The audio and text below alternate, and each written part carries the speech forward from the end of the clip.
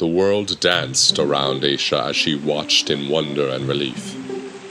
Yet even as she rejoiced, she also kept watch for Raeq's return, because whatever drew Raeq to destroy it in the first place would surely draw her back again.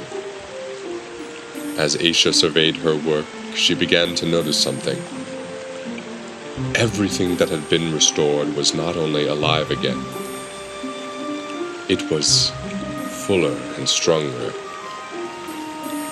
The flowers bloomed larger and more beautifully. The river almost overflowed its banks at every turn. The creations leapt higher, moving without failing or faltering. Everything she had restored came back to life with more power. Now Asah realized how to defeat Raeq.